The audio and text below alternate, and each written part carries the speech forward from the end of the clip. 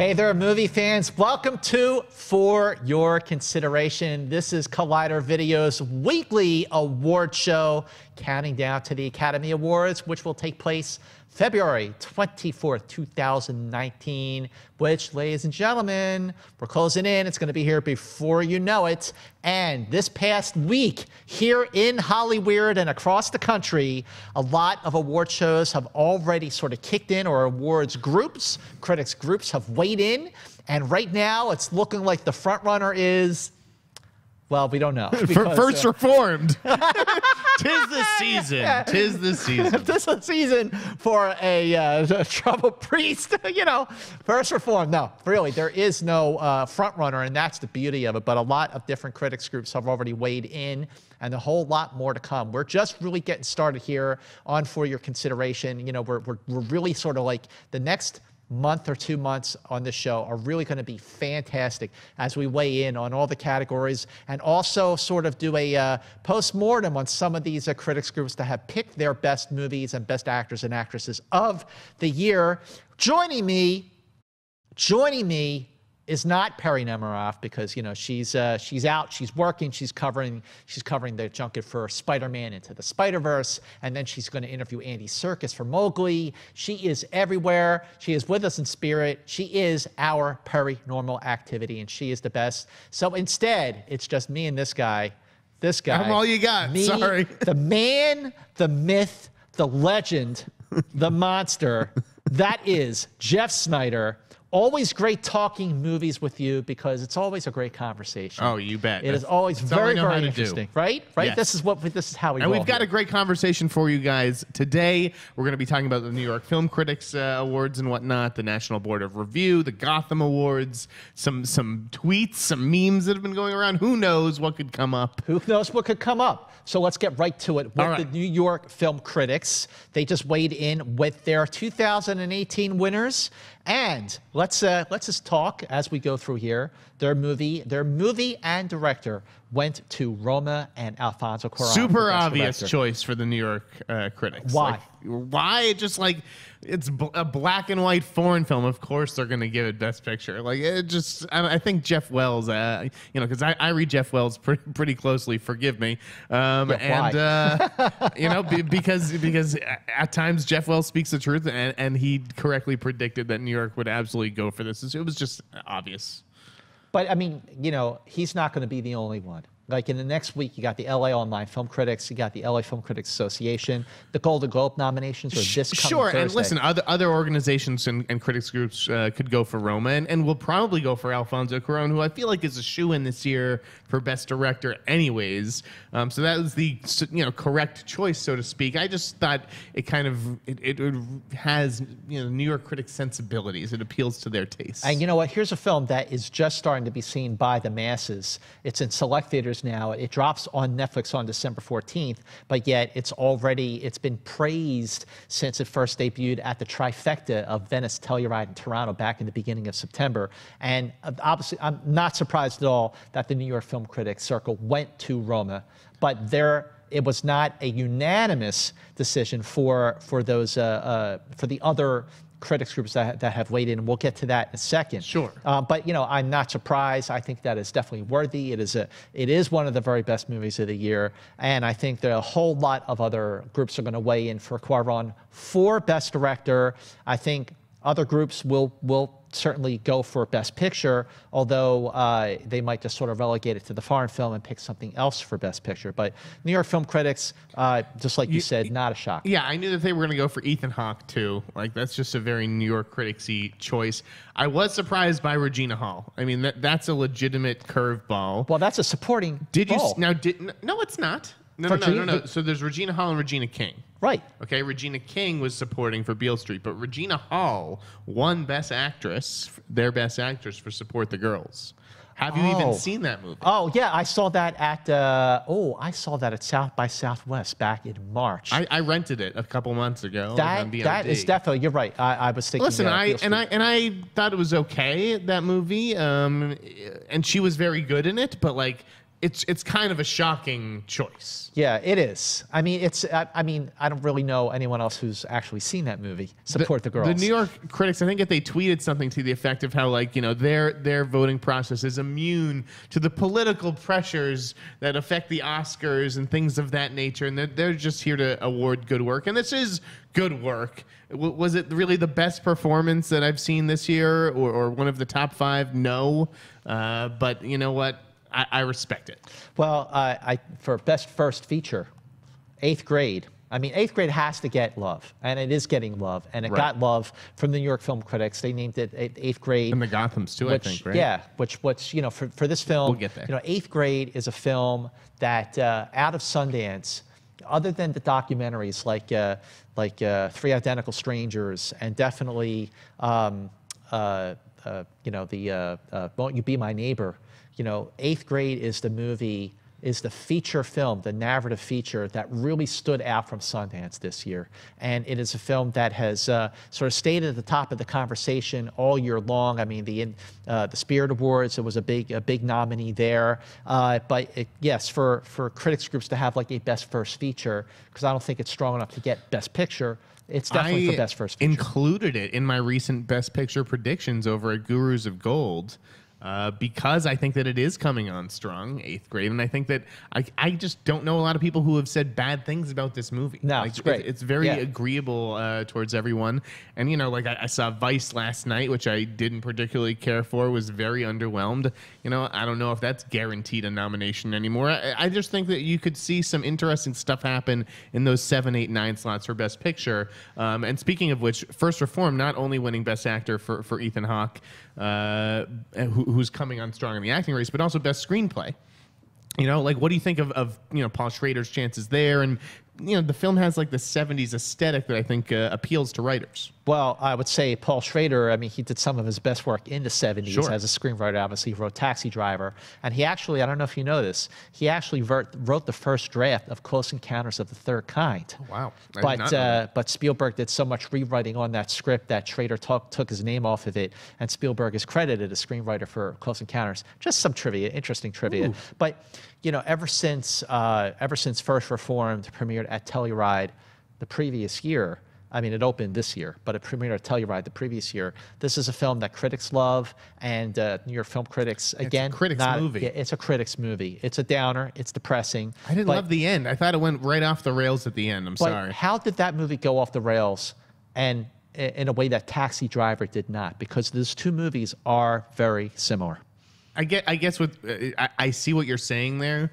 And with Taxi Driver, I just went with it, and this one I couldn't. Yeah. This one, like when it was going there, when it was going driving the Taxi Driver route, especially coming from Paul Schrader, I felt like, okay, it's sort of maybe a nod or a derivative of his own screenplay, whatever it was. I thought it was very effective. And Ethan Hawke, not only did he give this great performance in First Reform, but he also gave a great performance in Juliet Naked, which was a wonderful film. And then he also directed Blaze. Which I need to see. I really Blaze like to see is great. Blaze is a great movie. A lot of good movies that are just really flying under the radar. But First Reformed broke through the radar to hit with the New York And he's film paid critics. his dues. So I think we're going to talk about him later in the show when we get to a certain Mark Harris tweet. But in the supporting races, I wanted to talk about those real quick. Regina King, like you said, with Beale Street. Do you think that she's the front runner now for that award? More than Amy Adams, Claire Foy, the favorite stars, all that. For supporting actress, on the Gold Derby thing that I do, I have Regina King for Beale Street as my top actress. Interesting. For supporting actress. I love Amy Adams. I think that she'll get her 6th nomination. And Claire Foy, I've been going back and forth. I think she's worthy of a supporting actress nomination, but as much as that I love First Man, it's just not hitting enough. Is Meryl going to get in? Meryl? For her, one scene in Mary Poppins or something? No. Because people are talking about that. As they have to when it's Meryl. Yeah, that's a good point. I didn't even think about that. I don't know. But, okay, Regina King, in your mind, is the front runner. And then Richard E. Grant, I don't know that he is necessarily the front runner, but this has to be a real boon for his awards hopes. What a resurgence! What resurgence? He never really He was never really at the tippy top of. But this is definitely a role that has not only I would say, rejuvenated him, but it is a revelatory performance, one that is a game changer for him after, like, geez, 3 decades of making movies. And he's always been just more of a supporting actor, and he's always great in his movies. I mean, he made 3 movies with Robert Altman, and he's always just so great in his films. And here he has this role in Can You Ever Forgive Me, where he's just magnificent. And that he is for him to get this recognition. Again, it's New York Film Critics. It's one of many critics groups, but it is New York, and I think that he is also a lock for a supporting actor nomination. You know, he might win. Who knows? Yeah. But he's great in this film, and I mean, like bravo to him, and just I'm so happy. I agree. For him. He is fantastic. He brings a lot of life to that character, and yeah, this is a big award for him. Best nonfiction film went to Minding the Gap, which I still need to see. Perry saw it, I think, and was a big fan. Yeah, she picked that as one of her movies when we did I think so. Yeah. Is Hulu? Is it on Hulu right now? Yeah, it is. Available? It okay. is. Cold War won Best Foreign Language Film, and that, you know, you may have to chalk that up to Roma just getting Best Picture. Sure. And that could happen at the Oscars too, by the way. Right. Because like right now, up to this very point of this conversation, I thought that Roma would be a lock to win the Oscar for foreign film, and maybe something else would go to actual Best Picture. But if Roma, it actually turns out to be the front runner for Best Picture, Cold War could win foreign film at the Oscars. That would certainly be an interesting situation. Yes, because Cold War would still be beating Roma. I don't know about that. It's not just like being named by, you know, a critics group. It actually have to beat it in competition. Roma won Best Cinematography. It seems like that is also the front runner this year. Oh, sure, yeah. And then the last thing we'll talk about with New York critics is Spider-Man winning Best Animated Film. The critics have gone gaga for this. It's great. Our own John Roque and Christian Harloff are thinking of putting it in their top 10 for the year, which strikes me as, you know, maybe Did you see it? little. Yeah, I saw it. I liked it. I was entertained by it. I enjoyed it. It was very clever. Do I think that it was like, you know, that much better than Incredibles 2? No, I think that's going to be a very close race. A very close race. I disagree. I think Spider-Man Into the Spider-Verse, first of all, lifelong Spider-Man film. I've been reading Spider-Man comics since I was 4 years old. The very first Spider-Man comic I ever bought was Amazing Spider-Man number 90 from 1971. Stan Lee, John Romita, Gil Kane, and it is the death of Captain Stacy at the hands of Doc Ock. And I've been a Spider-Man fan my whole life. And I love Spider-Man 2, the Tobey Maguire version, the best up until now. I think Into the Spider-Verse is not only the best Spider-Man movie ever, it is also one of the greatest superhero movies ever. Those animation, are big words coming from Scott Mantz. The animation is glorious. I've never seen an animated movie like this. The movie, it's brilliant, the way it brings all the Spider people together. It's very stylish. Listen, I thought it was very well done. I just, like, I'm surprised, you know, some critics, like, to me, are getting a little carried away with it. I don't think it's a top 10 movie of the year. But it's existential. It balances heart, humor, action, and it is exhilarating and fun and exciting. And I mean, I love Incredibles 2, but this is different. This is a different film. This is animation that we've never seen animation like this. I really hope that I think Spider-Man Into the Spider-Verse, it's the best animated movie of the year because of the way it definitely balances all these different tones and styles and the visual look of it. It certainly seems like it's the animation frontrunner now, or at least poses a serious threat to Pixar. How great would that be if Best Animated Feature went to a Spider-Man film? I love that. Let's move on to National Board of Review. Yes, let's. Okay, first of all, they named their Best Picture. Not the same movie as the New York Film Critics. Ooh. Best Feature for National Board of Review. To be fair, National Board of Review, not exactly an accurate predictor of the Academy Awards, but they get so much attention. Why? And who are they? In Variety, they're New York-based film enthusiasts collective. What does that mean? Here's why. Let's say the National Board of Review picked their winners a month from now. No one would give a shit. They give a shit now because they're really one of the first people out of the gate. It's so early. It is an awards show or, you know, predictors, and that's why it gets as much attention as it does. Their best movie went to my best movie, which is Green Book. Their director went to Bradley Cooper for A Star Is Born.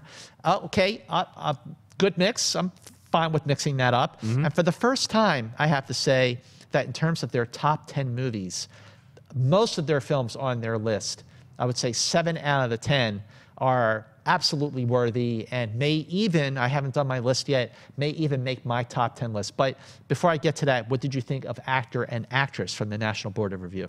I agree with it. I mean, I thought Lady Gaga really was tremendous in A Star Is Born. Some people claim that she's kind of just playing herself or a variation of herself, but she just really moved me. Like, I happened to see The Wife yesterday. I love The Wife. I watched The Wife, and Glenn Close is like fire at the end of that movie. You know, there's like a 20-minute stretch where, you know, Glenn Close is just acting her ass off. But if I had to put their performance up against Lady Gaga's, I gotta give the nod to Gaga. Like, she just moved me throughout that entire film, and you know, being it her first big, you know, lead in a studio movie like that, I was really impressed by her. So congrats to her on the NBR award. Listen, I think Lady Gaga is sensational in A Star Is Born. You know, you could argue that, oh, well, she's still playing a pop star, or at least she leads into that. I mean, listen, she gave a tour de force performance and she crushed it, but Glenn Close does not have an Oscar. She doesn't have an Oscar. Yeah, it could be a Pacino situation. Right, a Pacino, but like Scent of a Woman, everybody loved. You know, like that was like a big. Look at Paul Newman for The Color of Money. I mean, I love The Color of Money is a big hit too. Like it was not a big hit. 1986, it was not a big hit. No, but it was the reviews were very mixed. It was seen. It's Paul Newman and Tom Cruise. Roger Ebert hated The Color of Money. But dude, the Wife, no one has even seen. But so it's tough to win a career, so to speak, award for that if nobody's actually seen the movie. Well, listen, you know, Glenn Close is one of the top actors ever, and she's never won an Oscar. I mean, she really came close when she did Albert Nobbs, but again, you know, she's doing these roles in these movies that are art house cinema type movies. The Wife, especially one of them, never really expanded beyond the select cities or art house kind of a deal. But I think that the people who vote for these types of groups, Academy voters, Guild voters, you know, they're getting their screener copy of the film. And I think that, yeah, I thought the movie was. It's about a you know, a long-term marriage that is hitting the skids between Glenn Close and Jonathan Pryce, and I do think that the movie gets better as it goes along. And the last 20 minutes of the film makes the movie. Were you surprised that Glenn Close didn't win the NBA? Like, wasn't recognized by NBR here? I mean, not surprised. Again, if it was another group, if it was like the Golden Globes or the SAG Awards, I would have been surprised. I would have seen that as a snub. But, you know, again, NBR, National Board of Review, I don't give that a whole lot of merit. But Viggo Mortensen, Best Actor for Green Book, you know, it's right now, it's between him and Bradley Cooper. What'd you say? I mean, some people would say Christian Bale and Rami Malek, too. I mean, oh, definitely, yeah. But no, I think, to me, in my mind, it is between Viggo and Bradley, and they went with Green Book and gave Bradley director, you know, like they spread the love. Yeah, they did spread the love. But as far as their top 10 films, okay, Ballad of Buster Scruggs, which is the Coen Brothers. A curious choice. Curious choice. I don't know if it's top 10, but I liked it a lot. I liked it. I liked 4.5 of the 6 stories, basically. Yeah. I didn't love all the stories. I liked maybe 3 or 4 out of the 6. Yeah. And then you got Black Panther, which is definitely worthy of being on a top 10 list. Great film. Definitely going to be on my top 10 list. Can You Ever Forgive Me? Richard E. Grant, Melissa McCarthy. I think I see that as more of an actor's movie, and not so much like, you know, there are other films that they have. People are still talking about that, though. Like, because those performances are so good, it keeps that movie in the conversation. I could see that potentially sneaking into Best Picture. I want to see Melissa McCarthy get more attention for that film. And I feel like more people are talking about Richard E. Grant, which is great because he deserves it, but Melissa McCarthy deserves it too. There's just so many great female performances this year. Yeah, there's only so many slots. Let's see. Can You Ever Forgive Me? 8th Grade. Again, one of the best movies of the year. Another nod for First Reformed. Those are like the 2 big indie hits of the year, I feel like. 8th grade, First Reformed. Those are like the critical consensus is landing. If Beale Street Could Talk.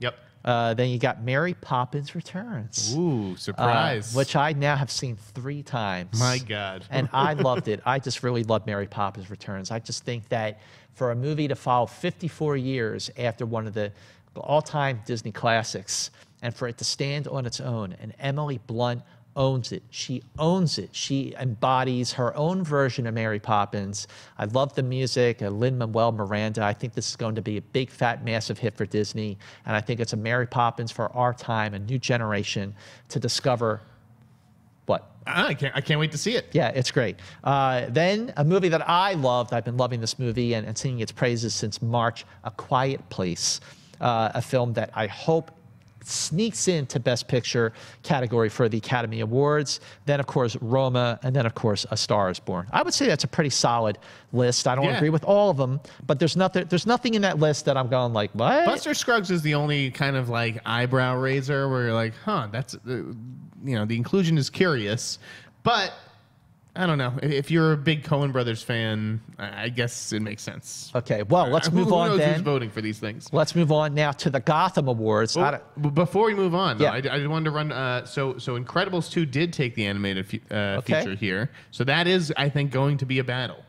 But yeah, Battle of the all Superheroes. season. Exactly, which is interesting. Paul Schrader again won a screenplay award. Barry Jenkins won the other one. Thomasin McKenzie for Leave No Trace. That was a big breakthrough performance for her.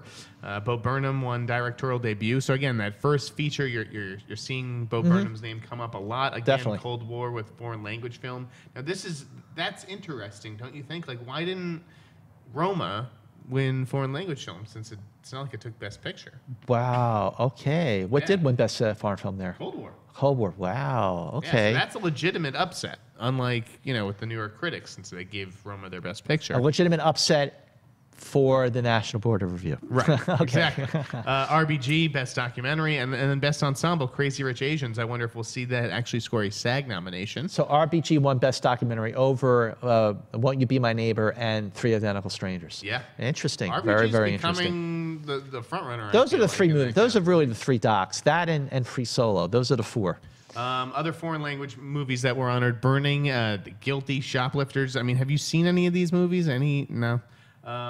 Top 5 docs included, like you said, Three Identical Strangers, Won't You Be My Neighbor, Free Solo, and Minding the Gap. And then did you see the indie films list? I did not. What's on it? Oh, it was like, Death of Stalin, Lean on Pete, Leave No Trace, Mid-90s, Old Man and the Gun, The Rider, Searching, Sorry to Bother You, We the Animals, and You Were Never Really Here. Of all those movies, do any of them actually stand a chance at a Best Picture nomination? Like Of dark any horse? of those films that are, well, I mean, I think the indie movie of the year that could really crack the Oscars for Best Feature, Eighth Grade is the one. It really is. Having said that, The Rider is a film that I absolutely love. The Rider's going to be on my top 10 list. So. The Rider is great. Yeah. The Rider is great. Brady Jandreau was fantastic in the movie, and Chloe Zhao, she wrote and directed it. In fact, The Rider was the Best Picture of the Year from our next award show. All right, let's talk about it. Let's talk about the Gotham Awards. The Gotham Awards named The Rider Best Picture of the Year. I saw the movie actually at the San Francisco Film Festival back in April, and I thought it was just a really beautiful, meditative, existential, modern Western that just was very confident direction and writing, and a terrific movie. Chloe Zhao, female director, just a lot of great movies this year directed by women. It's like nominated. It's up for Best Feature, right? Okay, yeah. So do you think that it stands a chance? No, it won. It won. Did it? Because, yeah. Oh, that's you might be looking at an older thing there, but it was actually it won. Right. It won the. Okay. Yeah. So The Rider is the Best Picture from the Gotham Awards. Best Documentary went to Won't You Be My Neighbor? No surprise there. Then more love for First Reformed. Ethan Hawke, Best Actor from the Gotham Award for First Reformed. And Best Actress, let's give it up. Let's show some love for Toni Collette for Hereditary. I want to see her get more love. I know that she's going to get more love, but I would love to see her really get in to Best Actress at the Academy Awards. That's a big upset. I mean, over Glenn Close. Toni Collette. I don't know how real those Oscar chances are, but A24 I feel like is doing a decent job of keeping her in the conversation. Well, here's the thing about Hereditary. If you take away the career aspect for Glenn Close, take away how much Lady Gaga really crushes it in A Star Is Born, playing a pop star, she is a pop star, like hands down, measure for measure, on their own terms, just looking at the performances, the range of physical and emotional turmoil that Toni Collette goes through in Hereditary bar none, makes that the best performance of the year by an actress. Toni Collette is superb, but I just feel like, you know, for whatever reason, just like, you know, every award show is kind of different, more people really do need to sort of like get behind and push Hereditary, and especially Toni Collette for Best Do you Actress. think so? That's a horror movie. You know, I do think that the Academy has a horror movie bias, at least at times. It picks and chooses its spots. But do you think if Hereditary had come out in October, we'd be talking about her chances more seriously? More so, yeah, absolutely. Like, did the release date hurt that? Listen, I'm just curious. If Hereditary came out in October, like that would have been a hell of a Halloween movie. You know what I mean? I mean, I know Halloween was the Halloween movie, Right. and that made over $150 million. But like Hereditary was such a, I mean, it was a Sundance movie. It opened over the summer, and had that movie come out in October, like, I just wonder if we'd be taking her chances more seriously then if it was a fall film. yeah. Eighth grade picking up, breakthrough actor and breakthrough director. No surprise there. Paul Schrader, another screenplay award. So he won all 3 of the awards here, right? Yeah, yep. And so he's really pulling away in that race. And then in Best Documentary, the last thing to talk about here is Hale County this evening. Have you seen that? No, I did not. Yeah, that beat out Shirkers, Minding the Gap, Won't You Be My Neighbor? So that was a bit of a surprise. Wow. Yeah. See, this is the fun of it, that everybody's sort of weighing in on different things. And that's what's making award season, and definitely this show, so much fun to do, because, you know, there's no Titanic, there's no Return of the King, there's no Argo, no one thing that's just like the one. It makes the conversation more lively. It certainly makes us relevant from week to week. Yeah. Because we have a lot more to talk about. Well, one of the things I love are the scores. There have been a lot of great scores this year, and Alexander Desplat did a terrific score for Isle of Dogs. I love the score for If Beale Street Could Talk. And 2-time Academy Award winner Justin Hurwitz, who worked with Damien Chazelle, director Damien Chazelle, for the 4th time on First Man. He did a great job with that score, and it was so great to have Justin Hurwitz come into the Collider studio to talk about his score for First Man, working with Damien again. So let's take a look at that. Well, this is very exciting. We are joined here now by Justin Hurwitz. He is the composer for First Man, the composer for La La Land and Whiplash, and basically all of Damien Chazelle's movies. This is the 4th film that you've scored for him, and it's the 4th movie that he's directed. So, I mean, like, where does it start now, really, with him? Do you sort of have a rhythm with him going, like, with each film that passes? Yeah, I mean, our process, things change each time, but so much of our process is exactly the way it was when we were 20 working on that first movie. Just the way we start with piano demos and then start building out from there. So there's this real familiarity, and it's almost like going back to, it's like, oh, back to that phase. It almost feels like, it's like, the school year starting again. It's like, here we go, back to this sort of familiar place. Well, this is more than just the school year. This is like Ivy League college here, because, the score, it's so symphonic, it's so orchestral. Like, where did those first talks with Damien really start with, like, sort of the approach you were going to do, your point of connection with the First Man score? It always starts with the themes. What are the themes going to be? And that's what I mean when it's piano demos. I work a lot at the piano and just send many, many, many ideas to him. And we're talking about, what it needs to feel like. I've read a couple drafts of the script so far, and in this case, I'd read an early draft of Josh Singer's and then a kind of closer to their pre-production draft. So I'd read 2 drafts, and then we were talking about what the themes needed to feel like, and Damien was giving me a lot of words, a lot of things like, it needs a lot of pain in it, needs a lot of grief, a lot of loneliness. Yeah, sure. So he was giving me some direction like that, and I was just sending ideas one after another, and he was saying, no, no, no, no, no, that one's interesting, but maybe not quite right, keep going, and I was just, until going, this is what we do until I send one, until I find one that he just really, he says that's the movie, because the whole movie's in his head. I haven't seen the movie yet. I've at the best just read a script or 2, but he's seen it all. He knows what it feels like. He knows the tone of it.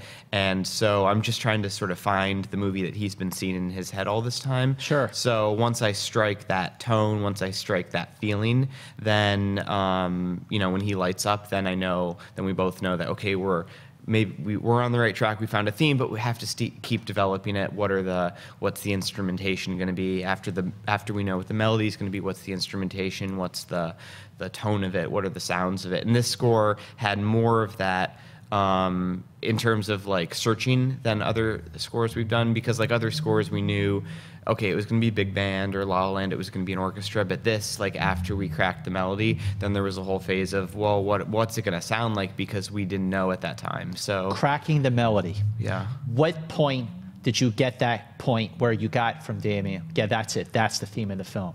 Like, do you remember that day, that moment when you played whatever it was, whether it was on the piano or something else, where he just went, yeah, that's it?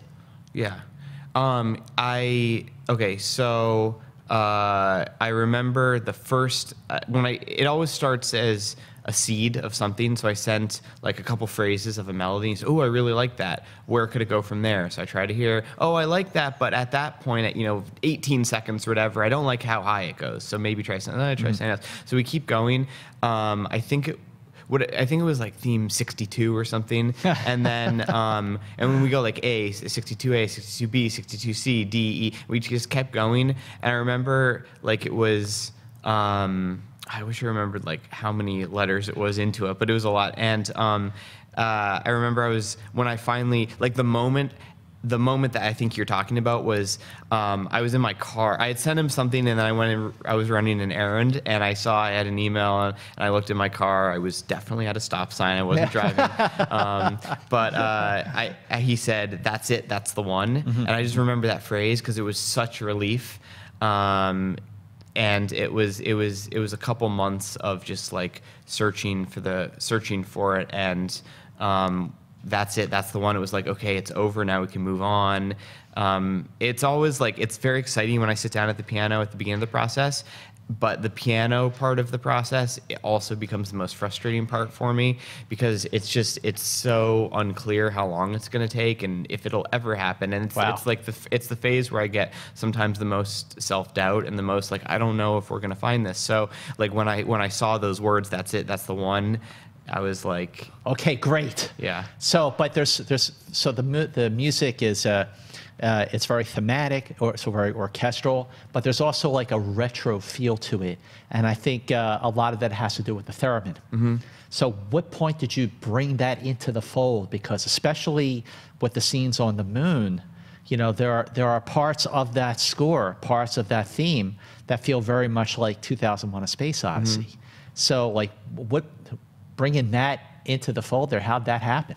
So as soon as we were done with the piano part of it, just like looking for the melodies, there were a couple of themes. There was like a main theme and a second sort of theme. And as soon as we found those, we just started talking about, okay, what's it going to sound like? What are the instruments going to be? What are the sounds going to be? Mm-hmm. And Damien suggested theremin. It's of course like associated with space and sci-fi, and we had some references in mind, mostly kind of like 50s, 60s sci-fi movies. But he brought it up and he said, what if we could use the theremin but make it really emotional, make it really like, we associate it with like weirdness and it's strange and it's alien, but what if we used it really kind of expressively, almost like the way maybe a violin would be used or something. What if we could use it really melodically and emotionally? So I got one and I started messing around with it and trying our melody on it. We had the melody at that point, so I just started trying it, and I just loved how expressive it could be, how the melody sat on it, and how it takes on a quality that's sometimes almost voice-like. There can be sounds like someone crying. Yep, crying, singing, wailing, depending on how much vibrato you give to it and all that. And we just loved, as soon as we heard our melody on it, we just kind of loved how it felt. And then I just started using it, trying it. We were making a lot of demos at that time. This is still during pre-production, so it was kind of almost like, blue sky ahead. Just like there wasn't a lot of time pressure at the time to get stuff done, so we were just playing around. And I was trying it not just on the melody, but as sort of counter melody and sort of burying it in cues, having cues that had other orchestral instruments, but layering just a little bit of theremin just to add some color. And we loved how that worked too, so we just started trying to use it in as many places as possible. And Yeah. You know, the Moog synthesizer is something else that you brought into it. And overall, like when I first saw the film, and I've seen it 3 times, it just struck me just how visceral the film is, how it is unlike any other movie that's ever been done about the space race. And trust me, I've seen them all. I've seen all the movies from New York to the Moon, the HBO series, all the documentaries, you know, like Moonshot and you know, Mission Control. I mean, like all of it. And just how this is not just a movie that you watch, it is a movie that you feel. You feel how dangerous it is more than any other movie about the space race. And like looking at the Gemini capsule, all the nuts and the bolts, like you're going into space in that thing, you know. But like when you started to see, because I know you started working, writing the score, writing the music, and before he started shooting. So when you started to see, let's say you started seeing dailies, like how did that sort of steer your direction with the score, if it even did? It did. Okay. I was watching all the dailies. They were in Atlanta. I was back in LA, so every day I was getting the dailies. And it actually, when I saw the first photography of Linus Sandgren, who shot the movie, it really, I finally got the tone, the kind of the aesthetic of it in a way, because Damien had talked a little bit. I remembered early on his kind of general pitch for the movie. It was going to be a lot of handheld, and it was going to shoot on film, but that's still very abstract to me. Again, he has the movie in his head, I don't. So once I started to see some of those dailies or some of the shots, and I saw exactly how much life there was in the frame, how much shake sometimes there was to the camera, especially in the intimate scenes. Too, with the family, with Karen, the daughter, like that started to sort of give me some ideas for how the music can have this sort of like unsteadiness or fragility to it. So that started to inform some ideas in terms of the strings have all been put through these processes that give them this shake that I thought sort of worked with the life that was in the frame, and then also I would say the colors as well. And I don't really know how to describe that because that's more of an abstract thing. But once I saw how some of those colors looked on that film, it just it's hard to describe, but it informs what the music needs to be. I don't care how many times I see this footage, whether it's actual documentary footage or in a film, especially in First Man, the launch of the Saturn V, I swear, it never gets old, you know? And just the booming part of the score when you just see it sitting there, and then the launch of it, and then the score while Neil and Buzz are landing the Eagle. Like how did you, like that was a very big part of the score. Like what was behind the motif of that part of the score? Well, that landing cue, that was one of the big mock-ups that we made before Damien shot the movie. He wanted a lot of music created before he shot it, and that was one of the ones we focused on. So it was a mock-up, and we had sort of had the material, like I said, at the piano, so we knew the melody, and we knew the secondary piece. So basically, those were the 2 pieces he wanted. He wanted the main melody, and then he wanted that riff, that sort of triplets riff. Those were the 2 pieces of material, and we talked about how we'd use them. We'd use the melody for some of Neil's sort of inner emotional life, his relationship with his kids, the pain he was going through, the loss he was going through, and then we were going to use the motif, that triplet thing, as sort of like the family material throughout the movie. And then we talked about, well, what if we finally put them together for that landing cue? It's like it all comes together in this moment, because like it's all, I mean, his mind he's going through this like incredible adventure and doing this, historic thing, but it's all been fueled by everything he's experienced, the experience with his family. His mind is very much at home as well. It's all kind of part of the same story for him. So we talked about, well, that would be a moment to finally put these 2 pieces of material together. So Damien and I just started working on a mock-up for that. So we made that piece of music. He likes to have music on set for some of it, so he had that mock-up Oh, he had that interesting. mock-up and other pieces of music on set that I know he was referencing. And then he and Tom Cross, the editor, used that to get started in the editing room. I had to sort of reshape it, refit a lot of it to the picture as they were cutting it, but it got them started. So that's kind of, it's almost because, you know, we had been making musicals where you have to create a lot of music before you shoot and cut the movie. Sure. So we kind of approached it the same way in the sense of that cue. And then with the launch cue, that I would say was it's the launch cue and the cue right before it that you referenced, where you see the Saturn on the launch pad, the big brass board. Oh, it's great. That's that cue we call contingency statement, the one right before the launch, where Neil is leaving home and intercut with the head of NASA reading that statement in the case that these men don't come back from this mission. Yeah. It's really kind of very poignant, very chilling, and that's the cue where we finally start to introduce the brass. And then we use the brass a lot in the launch. We'd been withholding a lot of the weight of the orchestra, keeping it really intimate up until that point, because you know, so much of the movie is it's with Neil and Janet and the kids, and we wanted to keep it really delicate and really intimate. But as that mission starts, we start introducing the brass and the full woodwinds, and it grows and grows, and then certainly the launch cue, and then the landing, and then some of the stuff in the moon. We use the full orchestra finally. What is it like, you know, because I saw some of the documentary footage, the B-roll of you conducting a 94-piece orchestra. What does that feel like? What is that like to conduct a 94-piece orchestra? It's awesome. It was really fun. I'm still pretty new at conducting, so each time I do it, I loosen up a little bit. I figure out, I make fewer mistakes than I made the last time, and learn a little more of what I can do to help them.